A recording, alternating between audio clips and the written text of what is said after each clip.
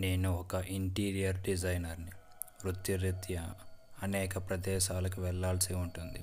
అలా వెళ్ళిన సమయంలో నేను కొన్నిసార్లు హోటళ్లలో, కొన్నిసార్లు గెస్ట్ హౌస్లో కొద్ది రోజులు ఉండాల్సి వస్తుంది. చెన్నైలోని ఒక బ్యాంక్ ఇంటీరియర్ డిజైన్ డిస్కస్ చేయడానికి వెళ్ళిన సమయంలో నా గుండె జలధరించే ఒక అనుభవం ఎదురైంది.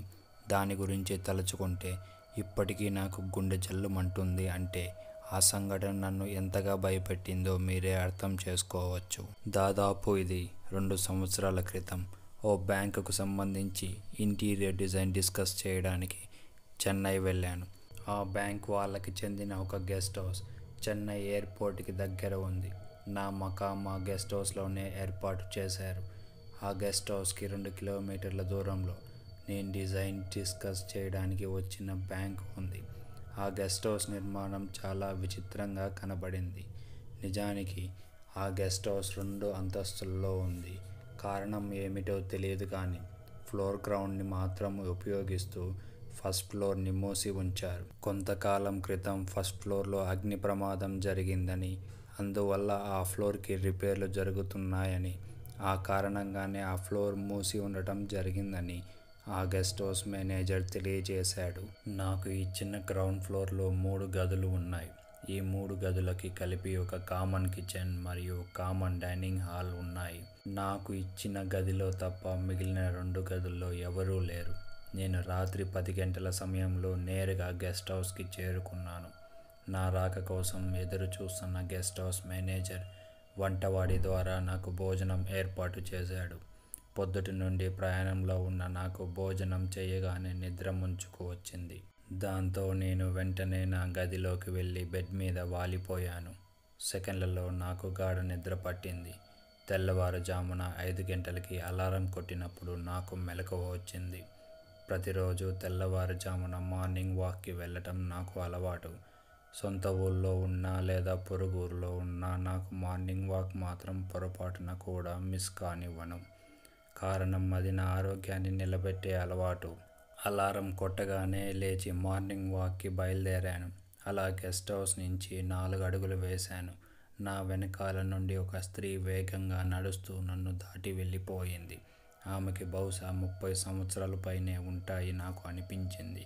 ఒక స్త్రీ వేగంగా నడుస్తూ నన్ను దాటిపోవడం నాకు చిన్నతనంగా అనిపించి నేను కూడా ఆమెను అందుకోవాలని వేగంగా నడవటం ప్రారంభించాను. నేను ఎంత వేగంగా నడిచినా ఆమెను అందుకోలేకపోతున్నాను. చివరికి ఎలాగైతేనే మరింత వేగంతో ఆమె దగ్గరగా వెళ్ళాను. విచిత్రంగా ఆమె అదృశ్యం అయిపోయింది. నేను నడుస్తున్న రోడ్డుకి అటు కానీ ఇటు కానీ పక్క రోడ్డులు ఏవీ లేవు. మరి నా ముందు నడుస్తున్న స్త్రీ ఎటుపోయిందో నాకు అర్థం కాలేదు. ఆ తర్వాత నేను మార్నింగ్ వాక్ ముగించుకుని గెస్ట్ హౌస్కి వచ్చి అక్కడ కిచెన్లో పాలు కాస్తున్న వంటవాడి దగ్గరికి వెళ్ళి అతడితో ఇలా అన్నాను, నేను కాకుండా ఈ గెస్ట్ హౌస్లో ఒక స్త్రీ ఉంటుందా అని. వంటవాడు నీళ్లు నములుతూ అబ్బే, మీరు తప్పించి ఈ గెస్ట్ హౌస్లో ఎవరూ లేరు అన్నాడు. ఆ సమయంలో అతని ముఖంలో ఏదో తెలియని భీతి కనిపించింది. అది ఏమిటో అప్పుడు నాకు అర్థం కాలేదు. మర్నాడు తెల్లవారుజామున కూడా నేను మార్నింగ్ వాక్కి బయలుదేరాను. నేను ఒక 50 గజాల దూరం నడిచానో లేదో నిన్నటి స్త్రీ చాలా వేగంతో నన్ను దాటుకుంటూ వెళ్ళిపోయింది. ఈసారి ఆమె ఎక్కడికి వెళ్తుందో తెలుసుకుందామని ఆసక్తితో నేను దాదాపు పరిగెత్తుతున్నట్లు ఆమె వెనకాల నడిచాను. నేను ఆమెకి 10 అడుగుల దూరంలో ఉండగానే ఆమె హఠాత్తుగా మాయం అయిపోయింది. నాకు దాదాపు మతిపోయినట్లయింది. 3వ రోజు నేను మార్నింగ్ వాక్కి వెళ్తున్న సమయంలో ఆ స్త్రీ నా వెనకాలే వేగంగా నడుస్తూ నన్ను దాటిపోయింది. ఈసారి ఏమైనా సరే ఆమె ఎక్కడికి వెళ్తుందో తెలుసుకోవాలన్న పట్టుదలతో నేను వేగంగా పరిగెడుతూ ఆమె వెనకాలే వెళ్ళాను. చూడటానికి ఆమె నడుస్తున్నట్టు కనపడుతున్నప్పటికీ నేను పరిగెత్తిన ఆమె దగ్గరికి చేరుకోలేకపోయాను. ఆమె అంత వేగంగా ఎలా నడుస్తుందో నాకు అర్థం కాలేదు. అయితే ఆ రోజు మాత్రం ఆమెకు చాలా దగ్గరగా వెళ్ళాను. అలా నడుస్తూ వెళ్ళిన ఆమె ఒక గోడ దగ్గర ఆగి గోడ వైపు తిరిగి నుంచుని ఉంది. నేను ఆయాసంతో ఆమెకు 2 గజాల దూరంలో ఆమెకు వెనకాల నించున్నా. నా అలికిడి ఆమెకు తెలిసింది అన్నట్టుగా ఆమె ఒక్కసారిగా నా వైపు తిరిగింది. అప్పుడు కనపడిన భయంకరమైన దృశ్యం నా వెన్నును గడ్డకట్టించింది. ఆమె ముఖంలో కళ్ళు, ముక్కు, నోరు లాంటి అవయవాలు కనపడలేదు. కరెక్ట్గా చెప్పాలంటే ఆమె ముఖం డొల్లలాగా కనపడింది. అది చూసిన నేను భయంతో వణికిపోయాను. ఇంతలో ఆమె ఆ గోడలోకి అదృశ్యం అయిపోయింది. అప్పటికే గజగజలాడిపోతున్న నేను ఆమెకు నా కళ్ళ ముందు గోడలోకి వెళ్ళిపోవటంతో విపరీతమైన భయానికి గురై పెద్దగా అరిచి స్పృహ తప్పి కింద పడిపోయాను. ఆ తరువాత చాలాసేపటికి నన్ను వెతుక్కుంటూ అటుగా వచ్చిన గెస్ట్ హౌస్ పని వాళ్ళకి నేను కనిపించానట. వాళ్ళు నన్ను మోసుకుంటూ గెస్ట్ హౌస్కి తీసుకువెళ్ళారట. ఆ తరువాత బ్యాంకుకి సంబంధించిన 2 అధికారులు నా గెస్ట్ హౌస్కి వచ్చి నన్ను డాక్టర్ దగ్గరికి తీసుకువెళ్ళారు. ఆ డాక్టర్ నాకు ఇంజెక్షన్ చేసి ఏవో కొన్ని మందులు ఇచ్చాడు. భయపడాల్సిందేమీ లేదు, జస్ట్ ఏ కారణంగానో అతడు దడుచుకున్నాడు అని డాక్టర్ అన్నాడు. ఆ తరువాత వాళ్ళు తమ కారులో నన్ను గెస్ట్ హౌస్ దగ్గర దింపేసి వెళ్ళిపోయారు. ఆ తరువాత కొంతసేపటికి గెస్ట్ హౌస్ వంటవాడు నాకు మధ్యాహ్నం భోజనం వడ్డిస్తున్న సమయంలో అతడితో ఇలా అన్నాను. 3 రోజులుగా ఒక స్త్రీని మార్నింగ్ వాక్లో చూస్తున్నాను. ఈరోజు ఆమెను దగ్గరగా చూశాను. ఆమెకు ముఖం డొల్లగా ఉంది. అంతేకాదు, ఆమె నా కళ్ళ ముందే గోడలోకి అదృశ్యం అయిపోయిందని అన్నాను. నేను చెప్తున్న మాటలు వింటున్న వంటవాడి ముఖంలో తీవ్రమైన భయం కొట్టొచ్చినట్టు కనపడింది. నా భోజనం పూర్తయింది. అప్పుడు వంటవాడు నాతో ఇలా చెప్పాడు. కొంతకాలం క్రితం ఒక అమ్మాయి ఈ గెస్ట్ హౌస్ ఫస్ట్ ఫ్లోర్లో ఒక గదిలో ఉండేది.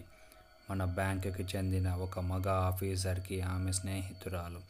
ఆ ఆఫీసర్ రాత్రి సమయాల్లో ఇక్కడికి వచ్చి ఆమెతో తెల్లవారేదాకా కాలక్షేపం చేసి వెళ్ళిపోతూ ఉండేవాడు. ఒకరోజు రాత్రి ఆమె తన గదిలో తలుపు వేసుకుని నిద్రపోతున్న సమయంలో కరెంటు పోయింది. అప్పటికే ఈ గెస్ట్ హౌస్లో జనరేటర్ లేదు. అందువలన కరెంటు పోయినప్పుడు ఇక్కడ కొవ్వొత్తులు వెలిగించుకోవడం జరిగేది. సరిగ్గా ఆ రోజు రాత్రి కూడా కరెంటు పోవటం వల్ల ఆ అమ్మాయి తన గదిలో కొవ్వొత్తి వెలిగించింది. అయితే ప్రమాదవశాత్తు ఆ కొవ్వొత్తి కారణంగా ఫస్ట్ ఫ్లోర్లో అగ్ని ప్రమాదం జరిగింది. నిద్రలో ఉన్న కారణంగా ఆ మంటలు పెద్దవి అయ్యే వరకు ఆమెకు అగ్ని ప్రమాదం జరుగుతున్న విషయం తెలియలేదు. ఆమెకు మెలకువ వచ్చేసరికి చుట్టూ మంటలు కమ్ముకొని ఉన్నాయి. వాటిని చూసి ఆమె భయంతో పెద్దగా కేకలు వేసింది. ఆ సమయంలో గెస్ట్ హౌస్లో ఉన్న కొందరు వ్యక్తులు ఫస్ట్ ఫ్లోర్లోకి ప్రవేశించి ఆమెను రక్షించాలని ఎంతగానో ప్రయత్నించారు. కానీ తీవ్రమైన మంటల వల్ల ఫస్ట్ ఫ్లోర్లోకి వెళ్ళలేకపోయారు. మంటలు ఆరిపోయిన తర్వాత వాళ్ళు అక్కడికి వెళ్ళి చూసేసరికి ఆమె మాడి మసైపోయింది. ఆ ప్రమాదం జరిగిన కొద్ది రోజుల తర్వాత ఆ అమ్మాయి ప్రేతాత్మ ఈ గెస్ట్ హౌస్లో స్టే చేసే వాళ్ళకి కనిపించడం తరచుగా జరిగేది. అప్పటి నుండి అనేకసార్లు ఆమె గెస్ట్ హౌస్లోనూ, గెస్ట్ హౌస్ బయట ఉన్న రోడ్డు మీద చాలామందికి కనిపించింది. ఆమె ఎవరో తెలియని వ్యక్తులు ఎవరైనా ఆమె దగ్గరకు వెళ్ళినప్పుడు ఆమె అదృశ్యం అవ్వటం జరిగేది. ఆమె ప్రేతాత్మ ఈ గెస్ట్ హౌస్లోనే సంచరిస్తున్న కారణంగా ఫస్ట్ ఫ్లోర్ బాగు చేయటం వీలు కావటం లేదు. ఎవరైనా కూలీలు ఫస్ట్ ఫ్లోర్ రిపేర్లు చేయడానికి ప్రయత్నిస్తున్నప్పుడు ఆమె ప్రేతాత్మ వాళ్ళకు కనిపిస్తుంది. దాంతో వాళ్ళు ఆ పని ఆపేసి బయటకు పరిగెత్తుతారు. ఈ సంగతి తెలిసిన ఏ పనివాడు ఫస్ట్ ఫ్లోర్ బాగు చేసే పనికి రావటం లేదు. వంటవాడు చెప్పిన మాట వినగానే నా గుండె ఆగినంత పనైంది. ఇక ఒక్క క్షణం కూడా అక్కడ ఉండకూడదని నిర్ణయించుకున్నాను.